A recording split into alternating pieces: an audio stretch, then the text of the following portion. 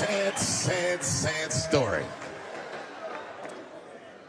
The baby was the #1 streaming artist until about a couple weeks ago. He took a nasty spill on stage and said some wild stuff about the LGBTQ community during a concert in Florida.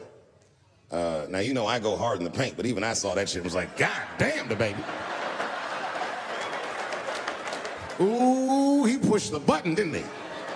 He pushed the button, punched the LGBTQ community right in the AIDS. Can't do that. Can't do that. But I do believe, and I'll make this point later, that the kid made a very egregious mistake. I will acknowledge that. But, you know, a lot of the LGBTQ community doesn't know the baby's history. He's a wild guy. He once shot a nigga and killed him in Walmart. Oh, this is true. Google it. The baby shot and killed a nigga in Walmart in North Carolina. Nothing bad happened to his career. Do you see where I'm going with this? In our country, you can shoot and kill a nigga, but you better not hurt a gay person's feelings.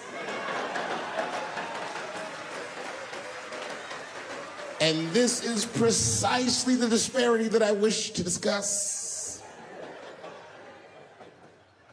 I have a question for the audience, and this is a real question. I'm not joking around. Is it possible that a gay person can be racist? Do you really think so? Of course it's possible. Look at Mike Pence.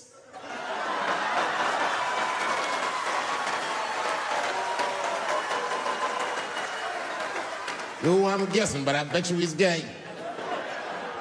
And he's not Pride Parade gay either. He's sad gay. Feel bad for him. He looks like one of them gays that prays about it. Jesus, please take these dirty feelings out of my heart. Please, Jesus, make these buttholes ugly to me. I want to keep on tasting these dicks.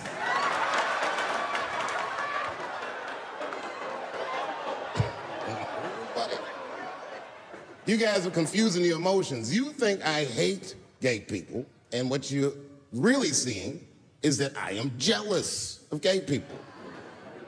Oh, I'm jealous. I'm not the only black person that feels this way. We blacks, we look at the gay community and we go, God damn it, look how well that movement is going. Look how